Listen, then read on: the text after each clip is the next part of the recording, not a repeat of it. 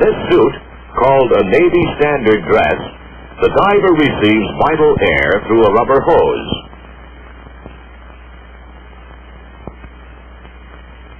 With this device, called a self-contained underwater breathing apparatus, or SCUBA for short, the diver obtains his vital air, or oxygen, from cylinders carried by him into his new environment. But whatever the means used to supply the air, it's important to know how to use air in this water environment. Otherwise, this might happen.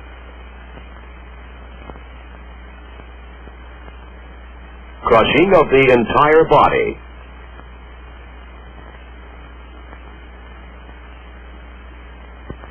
Or this.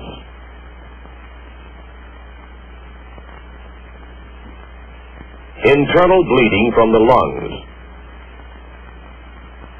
Or this. Bleeding in the eyeballs.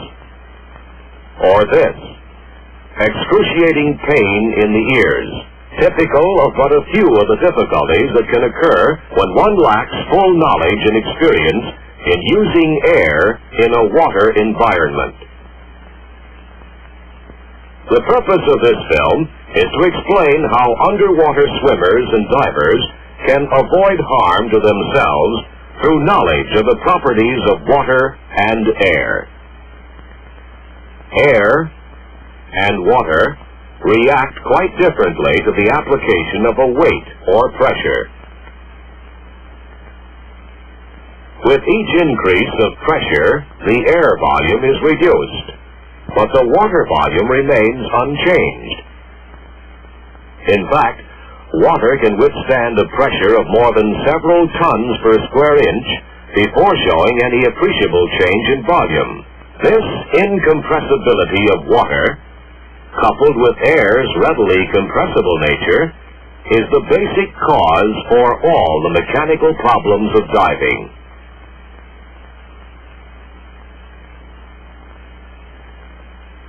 Air, like all other gases, has this property.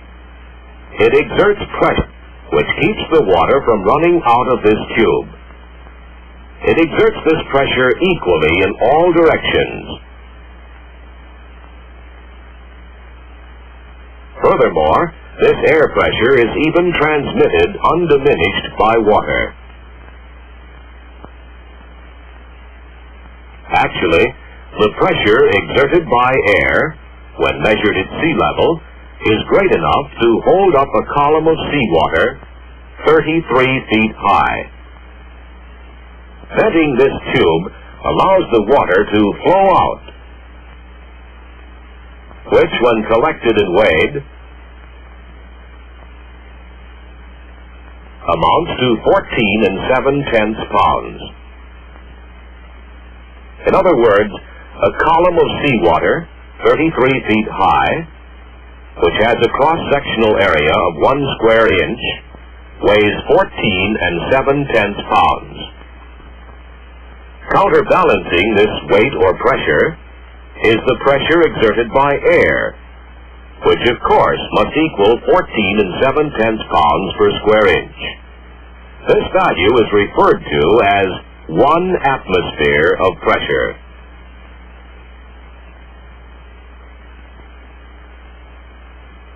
Combining the pressure of air to that of water at a depth of 33 feet gives a total of 29 4/10 pounds per square inch, or 2 atmospheres.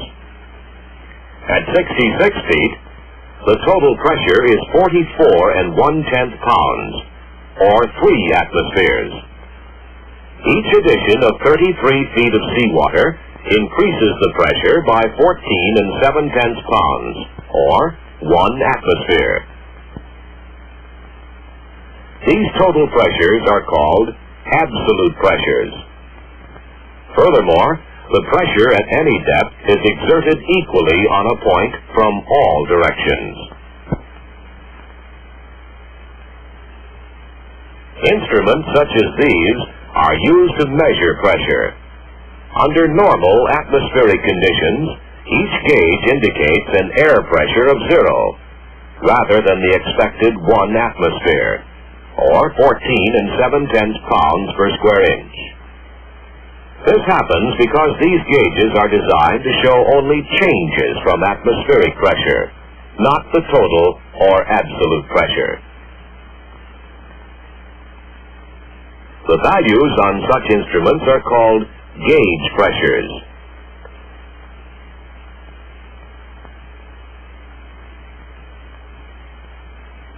On this scale, gauge pressures are quickly converted to absolute pressures by adding 14 7/10 pounds to each value.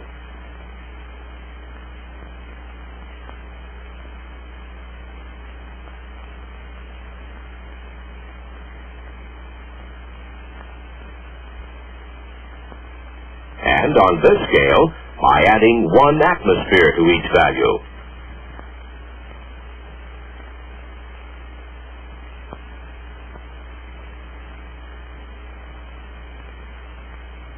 Also, since the pressure of 1 atmosphere equals a depth of 33 feet, gauge readings can quickly be changed to water depths.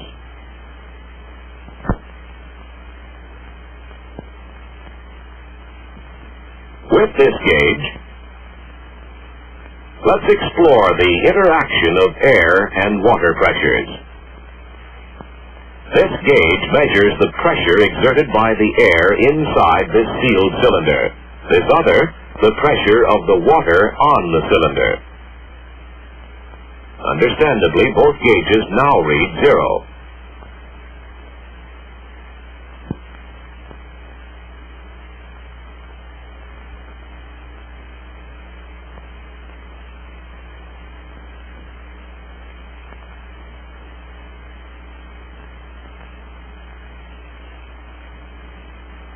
Below the water, notice that the elastic sides of the cylinder are being pushed inward more and more the deeper we go.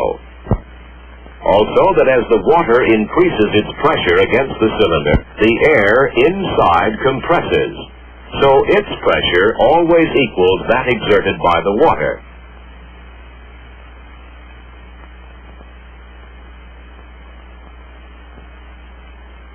To restore the cylinder to its original volume, more air under pressure must be pumped in.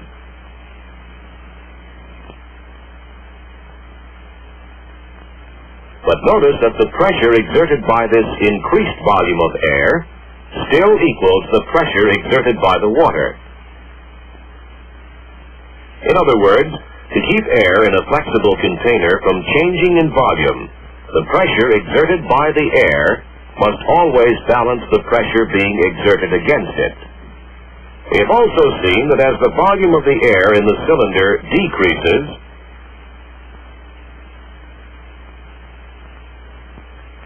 its pressure increases. To explore this interesting relationship further, let's carry out another experiment. Here is a 1 cubic foot container with rigid walls, open at one end, and calibrated so changes in its volume can be readily determined.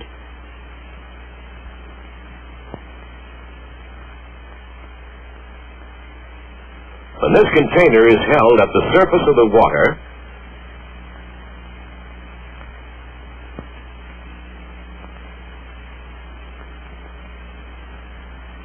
its air volume is 1 cubic foot at a gauge pressure of 0, which equals, of course, an absolute pressure of 1 atmosphere.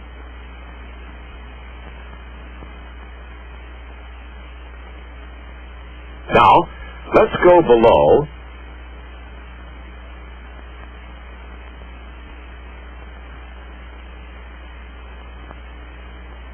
to a depth of 33 feet.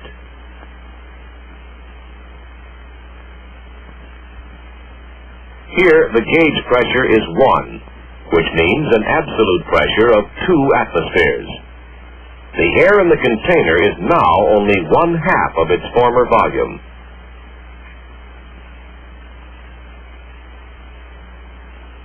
Going down still further to 66 feet,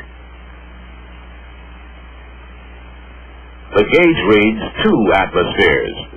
That is to say, an absolute pressure of 3 atmospheres. The air volume is now 1/3 of a cubic foot.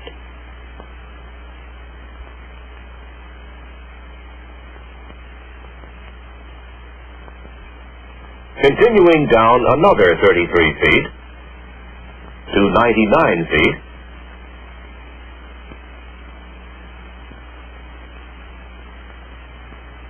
the gauge pressure becomes 3 atmospheres, which is equivalent to an absolute pressure of 4 atmospheres.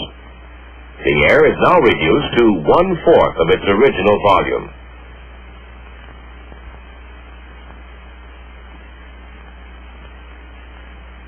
Examining this data more closely, we find that when the absolute pressure of the air is doubled, its volume is halved, while when the pressure increases 3 times, the volume becomes 1/3 as large. This inverse relationship between the absolute pressures and volumes of a gas is known as Boyle's law. Thus, when a cubic foot of air, or any gas at atmospheric pressure, is subjected to an absolute pressure of 5 atmospheres, its volume reduces to 1/5 of a cubic foot, condition that would occur at a depth of 132 feet. Boyle's law applies during ascent as well as descent. If at 6 atmospheres of pressure absolute, a volume of gas occupies 1 cubic foot in a 6 cubic foot container open at the bottom, it follows that when the pressure is reduced to only 1/3 as much, or 2 atmospheres, its volume becomes 3 times as great, or in this case, 3 cubic feet. And when the absolute pressure becomes 1 atmosphere, or 1/6 of the original amount, the volume expands to a value 6 times greater than the original volume, or 6 cubic feet. But how is Boyle's law important to you? Let's see. The lungs of an average diver, when fully inflated with air at normal atmospheric pressure, have a volume of about 5 liters.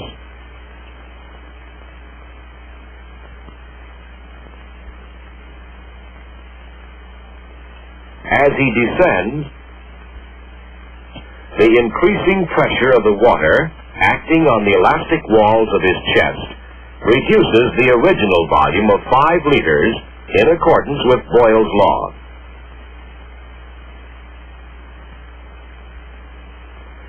Since tests have shown that with the most forceful exhalation, the volume of the lungs cannot be reduced to less than about 1 liter without injury, it follows, according to Boyle's law, that a diver whose lung volume is 5 liters at the surface has this volume reduced to 1 liter at an absolute pressure of 5 atmospheres, or a depth of 132 feet. Should this diver descend much below 132 feet, his lungs would be seriously or fatally damaged. But here's a diver much below 132 feet. He's certainly suffering no ill effects, and his chest appears quite normal in size. How come?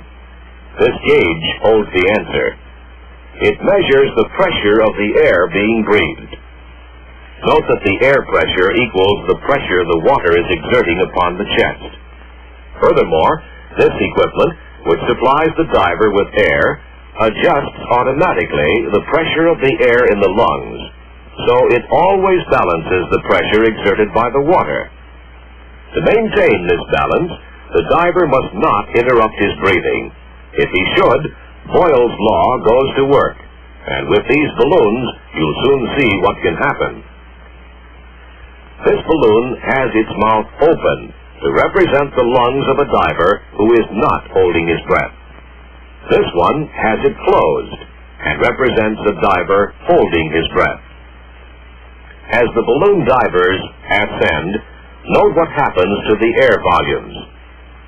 One is getting bigger and bigger, in accordance with Boyle's law. But the breathing balloon doesn't change in size, since its expanding air can escape, like the air from the lungs of a diver who has not interrupted his breathing.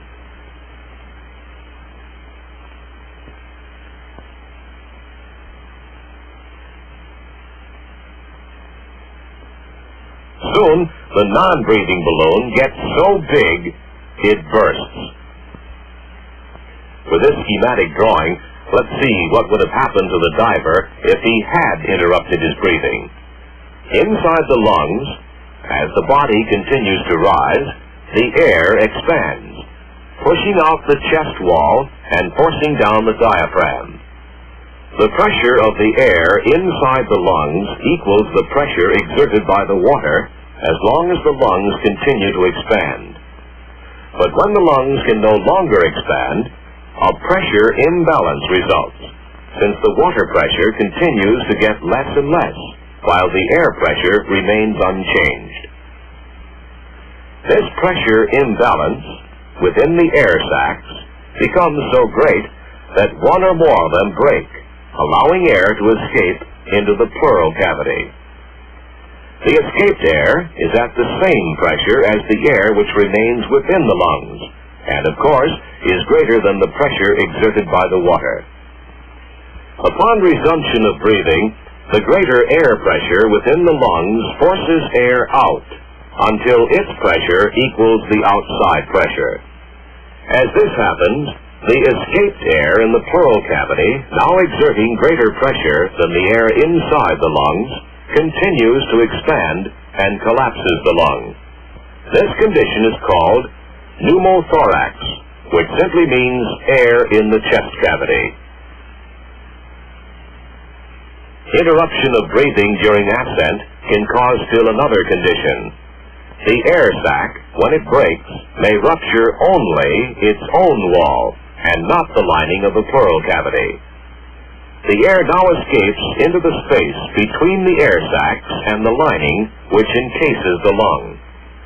Since air is lighter than the surrounding fluids, it flows upward and inward to a space called the mediastinum. Upon resumption of breathing, the excessive air in the lungs escapes, and the captive air expands, since an imbalance exists between the pressures inside and outside the body.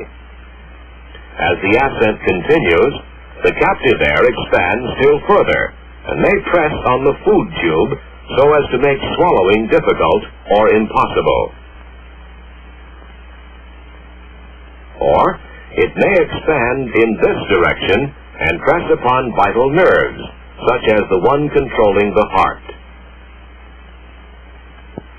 This condition is called emphysema, or more simply, swelling due to the presence of air. The lungs' air sacs are surrounded by a fine network of very small blood vessels, which in cross-section can be represented like this. Thus, when the air sacs overexpand and stretch the blood vessels to where their linings rupture, the escaping air may force air bubbles into the blood. These air bubbles travel with the blood back to the heart. Small air bubbles may join and form larger ones. One of these bubbles may pass into a vessel feeding the heart muscle and block it to cause heart failure, or air bubbles may pass through the heart and travel to where they are to cause some circulatory blockage with serious or fatal results. This condition of air bubbles in the blood is called air embolism. Air embolism, emphysema, and pneumothorax are all conditions which can occur during ascent if the diver holds his breath.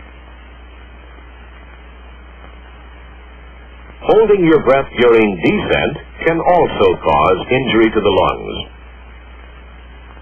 Because the deeper you go, the greater the water pressure becomes, and following Boyle's law, the smaller the air volume within the lungs.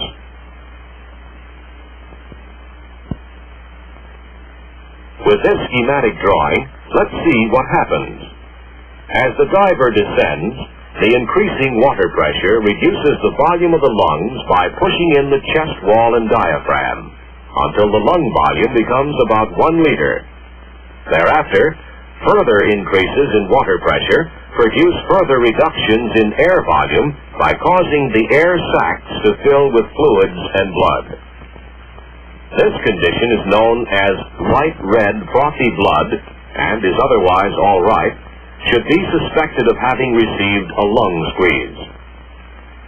A diver can be squeezed even while breathing and descending normally, but then the squeeze occurs in air-filled spaces other than the lungs.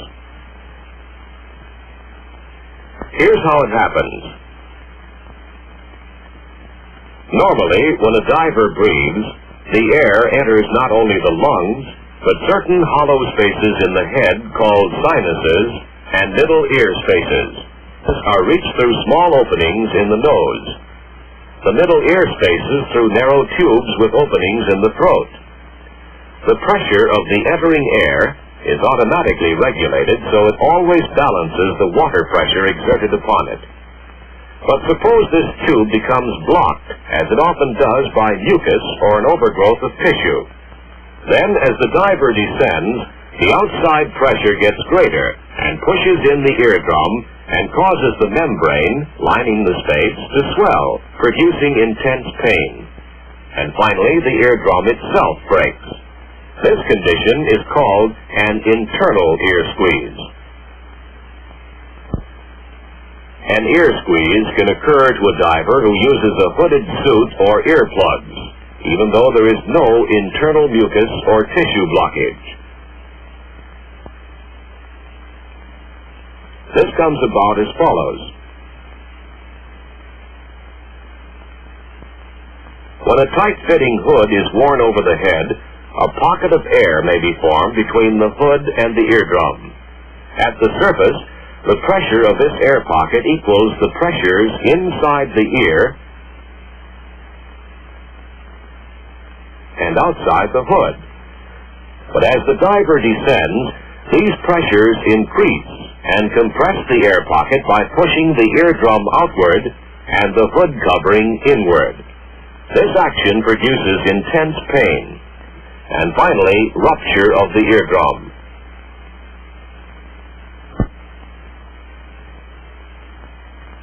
This condition is called an external ear squeeze. The same condition can occur if earplugs are used.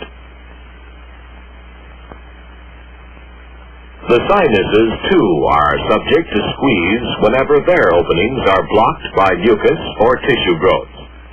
The blocked sinus, as the diver descends, is subjected from all directions to increasing pressure from the water. This causes the sinus membrane to swell and the sinus to accumulate fluid and blood. This is called a sinus squeeze.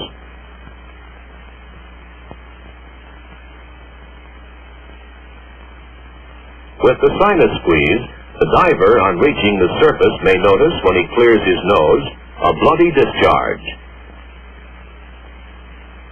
The external ear squeeze, you'll recall, occurs when an external pocket of air, in contact with the body, is subjected to a pressure greater than its own.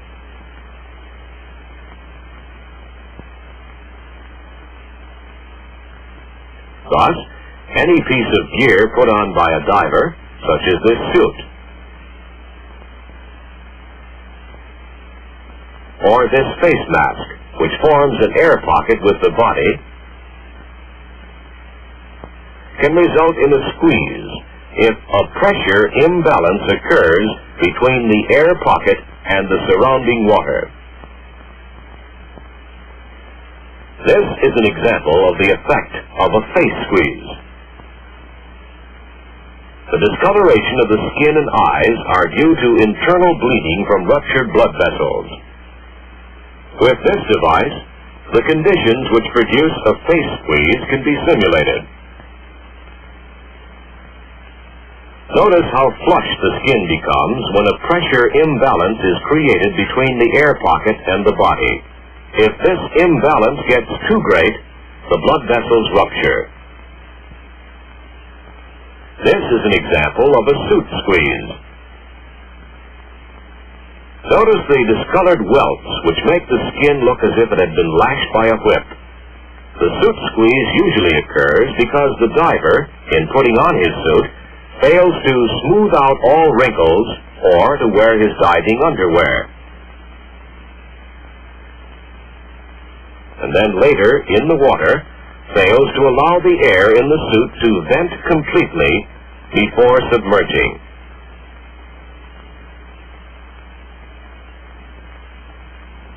As a result, when he descends, the water squeezes the suit, and the skin forced into the wrinkles of the suit is pinched.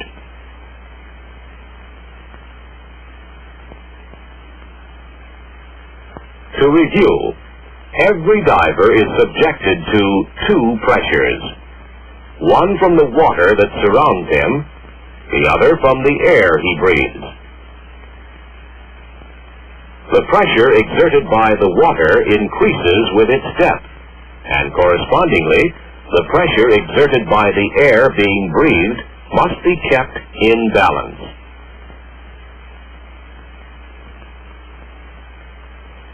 Allowing one or the other of these two pressures to become greater results in bodily injury. For example, if the air pressure gets greater, the result may be pneumothorax, emphysema, or air embolism. While if the water pressure becomes greater than the air inside or outside the body, the result may be a squeeze which crushes the entire body,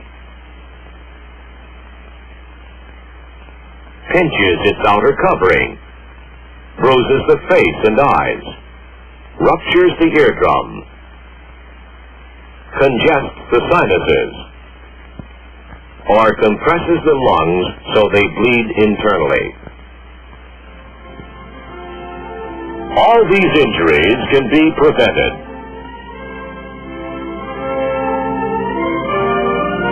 When proper precautions are taken to avoid applying pressure unequally to the body, diving, whether it be with scuba or Navy standard dress, will be safe from the harmful mechanical effects of pressure.